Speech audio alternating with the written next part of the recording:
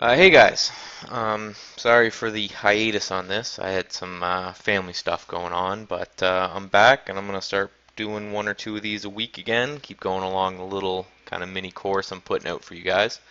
This one I think is pretty important and pretty cool. Um, because I get a lot of people, showing me different back-tested results, and look at this strategy. Is this one is good? Is this one bad? How should I tweak these? So this is just going to be what to look for in your back-tested strat. What do you look for? What's good? What's bad? What can you tweak in different ways? And let's just go through that. So most important, right? So we have equity curve, profit factor, win rate, risk reward.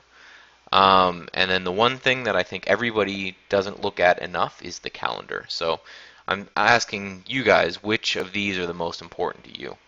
A lot of people will look at just an equity curve, and let me bring in some examples for you here. Um, they'll look at an equity curve like this, and they'll see a smooth curve and small pullback, smooth curve and small pullback, and they'll say, okay, that's good. That's all I need. Um, isn't isn't wrong either, right? And then people will look at win rate, right? This strategy has a win rate of 77%. They'll look at profit factor, right? This is a 5.5. It's a great profit factor. There's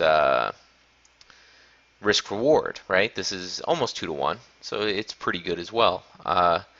And then the one thing that I'm going to kind of bring up today is you need to look at all of these. So you need to create a checklist, and I would write it down on a piece of paper, and I'd go through each one, right? What does the equity curve look like, right? Is it too flat? Does it have flat points, which may be okay, or does it have pullbacks, which may not be okay, right? Um, is What's your win rate? What's your risk return? Very important. But really, what I would say is I would go in, I would look at the calendar feature, which I think is a great tool that Trade Ideas in particular has. So if we look at this calendar feature, it kind of doesn't look as good as it was before, right? So if we take a look, this month, for example, uh, you know, it's up this month. But if we look, we can see on the days that it's up, it's trading a fair amount. And same with this, right? We have weeks and weeks and weeks with no trades, and weeks and weeks and weeks with no trades, which again is fine if this is to complement another strategy, but if it's on its own, right? And then the other interesting tab, if you go to summary in the odds maker and go to daily, you can see this is where all the money came from. So let's go look at the strategy. And over the last 3 months, trading just 100 shares, it's up about $3,000 or 25 with commissions and slippage, assuming you pay a dollar for 100 shares. And if you're paying any more than that, change brokers. Um, but if we look at the daily, we can see long periods of nothing, and then 20 trades in a day, 20 plus trades in a day, right? And then long periods of nothing and 20 plus trades in a day. Um, so just keep this in mind when you're looking through. This is, I would say, the most underutilized factor, right? Is this area where people will trade and then they'll just they'll look at the equity curve, right? And the thing is, the equity curve you got to keep in mind, it's not going by day, it's going by trade, right? So this up move and this down move and then this up move again, this could all have been one day, So that means you're just going to have very volatile days. You're going to have maybe weeks, maybe a month with no trades, and then a bunch of trades, and it does look like it has a good statistical advantage. Whereas if you look at this one, in theory, if you look at just the numbers, this strategy is worse, right? 69% as opposed to 77. Risk to reward almost 1 to 1.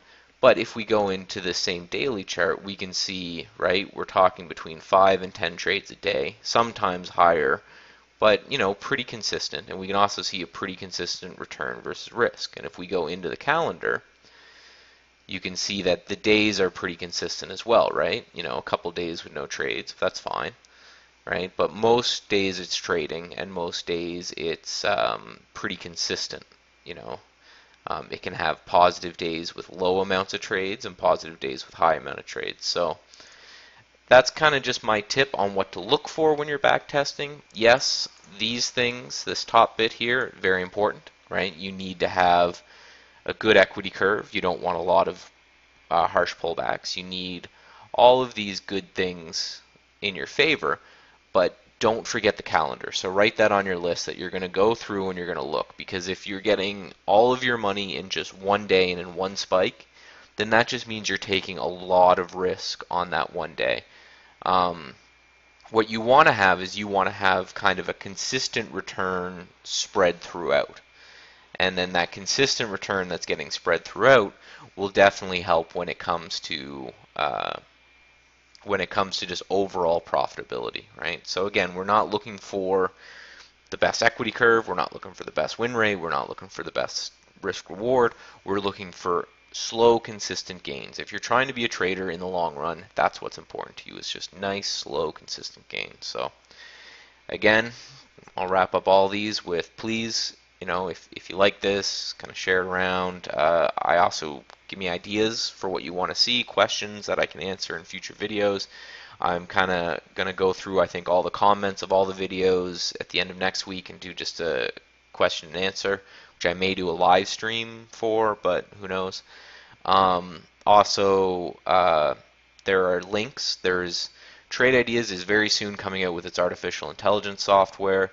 They're going to up the price after that. I have a really good deal in the description below. It's $1,088 for the odds maker, this backtesting software I'm showing you guys, a year of trade ideas, a strategy built by the people at Trade Ideas themselves, an hour sitting down and learning the software with a person. So it's a really great, amazing price. So they will be in the description down below there. And again, questions, ask away, and I will address them in a video probably next week. All right, guys, safe trading.